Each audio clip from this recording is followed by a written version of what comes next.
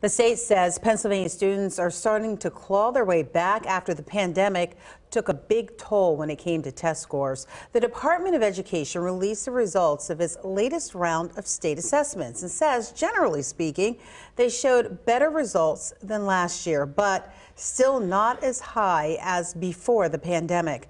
The results are posted online and broken down by both district and by individual score. To learn more about the results and how to find data for your child's district, go to abc27.com.